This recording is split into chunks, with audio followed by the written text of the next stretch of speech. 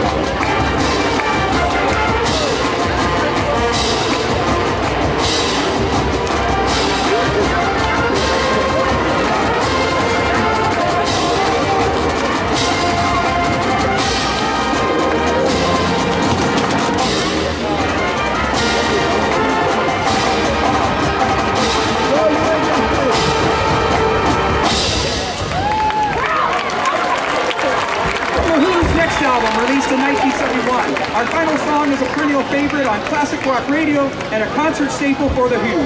As we close our show here in Salukis Stadium, here is Won't Get Fooled Again.